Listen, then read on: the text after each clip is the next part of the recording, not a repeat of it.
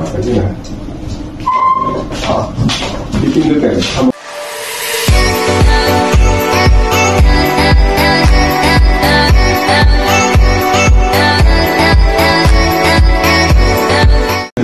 Yung walang comment siya. Yung comment ni Doctor. Kasi you need classifications for cancer. No bright echoes. Ibig sabihin, hindi rin siya impressed na mukhang cancer. Oo. But there's really a solid nodules. Septated, ibig sabihin, maraming divided divided siya. Alam mo kasi sa cancer is hindi mo ma-demarcate. Hindi siya well demarcated. Ang mga sides niya, parang kaya mo ulap. Tapos may tumor sa gitna. Kaya ng cancer, nakatakot talaga tingnan. O sa kanya is septated. Ibig sabihin talagang kitang-kita mo na meron siyang mga ganun-ganun septated talaga. Di ba? Oo. Pero of course, we cannot be 100%. Of course, we cannot be 100%. I still have some cases in my experiences na it was really tuberculosis. Ito naman talaga ang lalaki. Then, he started lumiit. And then after that, matatapos ng treatment, nawala siya. Nawala. Dumating na niya nagkasakit, pumunta dito, Dok, si cancer. Yung pala, on top of it is TB sa loob pala niya. At nung nawala yung TB, lumiit yung tumor, may cancer pala. I do not know if she's still alive. Hindi ko na nakita.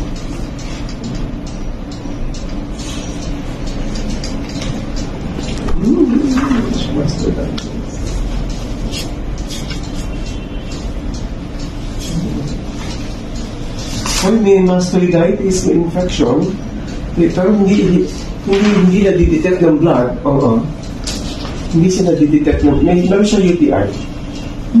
This is past cells. Tagalog na normal value 0 to 6, 10 to 28. Okay? 10 to 28.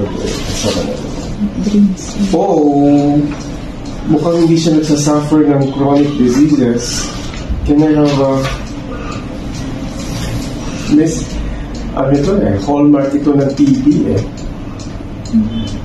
Normal value 0 to 20. Pag tumaas, mukhang baka may tama nga. Baka TB nga yun kasi 24 ang iisa. Wow! Umaganda ang picture. Taka muna, ha? Hindi pa bingo? Mali tayo. Hirap ito. Hindi ako nagkokobit. Okay? I have to treat the infection. I have to treat the UTI. I'm not treating this. Okay. I'd like to move on to the next stage of that. I'd like to go through Dr. Agrasaba. Ipabiopsy natin. Ipabiopsy natin siya. Nandito to sa may Padre Faura. Nakarating ka ng Padre Faura? Sa tabi ng UP, ng PGH, Padre Faura, hindi mo alam? Taga-ano kasi kami, Dok, Laguna.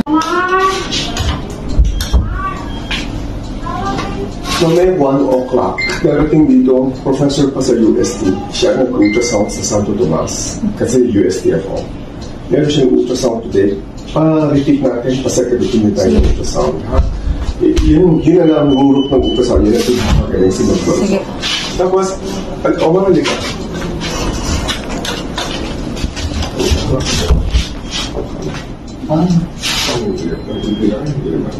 Hindi, ito yung ito.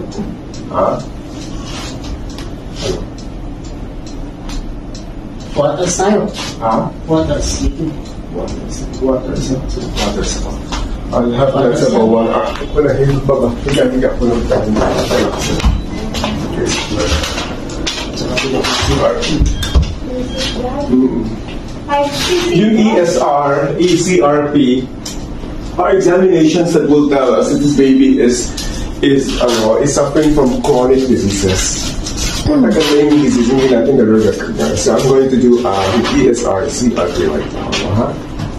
Sige. Ano yung CC? 5cc. ESR. Ano? Paige. Ano na napuntok?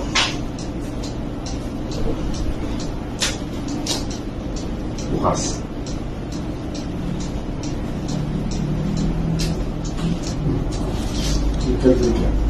Sige. Sarap.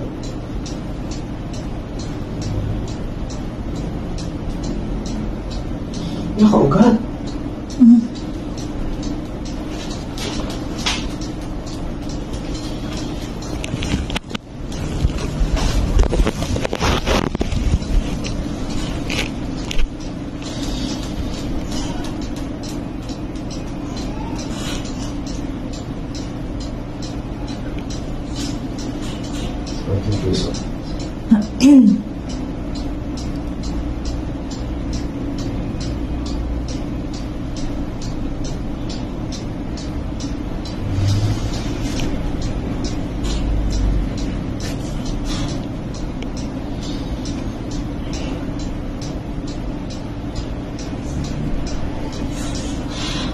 Kukuha kami isang balde, ha?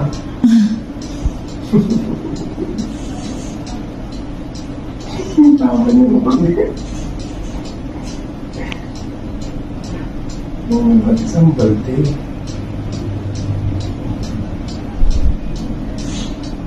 I want to learn something. Okay? Bukas ang kamay. Bukas. In the 10, how much to go? What are my thoughts? Let me give you my thoughts.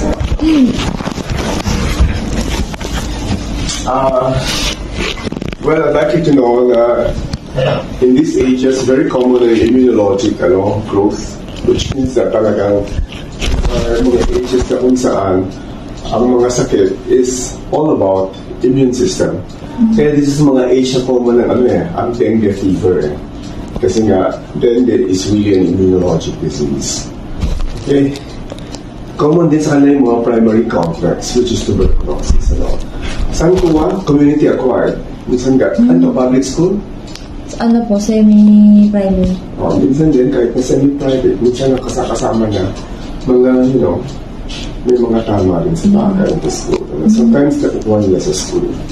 Commonly, meron sila mga primary complex. Hindi nakikita sa x-ray yun. And I don't want to PPD, So, the best in Asia Pacific is Dr. Maglonso. He will do the ultrasound today. If he cannot see anything, I will also give you the best in Asia Pacific. Si Dr. Agrasaba. Actually, the best is si Joel. Si Joel. Kaso namatay sa COVID si Joel. So, ang gusto ko ipabiopsy kay Agrasaba dito sa may UP. Dito sa may tabi ng UP sa may East-West. Doon sa Padre Faurang office niya. Okay, sa 3rd floor. Iyak ng referral. Ang ginagawa niya, papasukan niya lalagyan ng anesthesia, lalagyan ng siringhilya, lalagyan ng syringe, tapos kakayurin niya yun. Tapos pag durug-durug na, parang giniling na, sisipsipin na yun. Pag sipsip niya, lalagyan niya sa microscope, sa slide, sa glass. Tapos patutuyuin, lalagyan ng spray net. Tapos sasawsaw niya sa mga coloring. Mag-stain siya. Mamaya-maya, meron siyang magandang microscope, yung mga microscope niya. Paupo lang kayo doon. Mamaya-maya, sa likod niya may typewriter. Tapos mamaya, bibigay niya ng pinapakasyon lang niya ng katuloy niya. Kasi pag pinabiopsy natin sa hindi magaling, namimiss, tapos paaasahin tayo normal, hindi naman pala natamaan, tapos ang bahit at mahal. So mabuti pa, ipabiopsy na lang natin talaga dun sa hindi dooklen. Diba? Kasi ba dooklen kumuha, alam mo nakita, hindi naman talaga nakita. Tapos magbibigay pa ng reading na normal. Tayo naman asa-asa, yung pala, after 3 months, ito patay na yung pasyente, cancer pala. Di ba? Kaya ayaw natin yung gato. That's okay. Because if this turns out to be letter C, then I don't have to. I will give you to the Cancer Institute. It's either you go to the University of Santo Tomas. Kailangan university na. Okay, kasi very young. Very, very, very young. Very, very young. Very young. Very exotic yan. In my 36 years of practice, wala akong kasong ganyan. Pero, ang dami kong pasyente na bata, lymphoma. Cancer dito sa lymph nodes sa baba. Pero hindi dito. Hindi dito. Ang dami kong kasong ganyan, I will tell you, scleroderma, TB. Makikita sa microscope, sasabihin nila, oh boy, ano ito causation TB yan. So, alam na niya. So, pag nag-usap na kami, so, pagbalik niyo dito, 6 months lang tayo ng anti-TB. Totoo nga, pagbalik after, balik wala na. TB nga talaga, which I think, alam mo, I think, for me, 80% TB yan. Pero, mabuti nito kasi I might miss out something. Okay. Meron na yung gene expert sa TB, parang PCR ng TB. Ginagawa sa watermark dito sa may Makapagal. Ano yung Makapagal? Nakita mo na yung watermark doon. Hindi pa, no? Libre kasi yung November. Ay, ginagawa tuwing Tuesday and Wednesday. Laway lang. Gusto mo pa gene expert natin? Pipila kayo, puro TB nga lang. Nasa baba, meron lang lona na puti. Nakalagay gene expert. Libre ang DOH yun. Puta lang. Ang mga tiga DOH ang doon lahat. Puna ng laway. Tapos, pag nakuha na, hindi nyo nahihintayin. Sige, bibigyan na namin kay Dr. Anjong Bresson. Uwi na kayo. Sayang naman, libre. Walang libre. Malo na, magkano PCR ng mga mahal? Ito PCR. Pwede kasi natin ipa-gene expert na.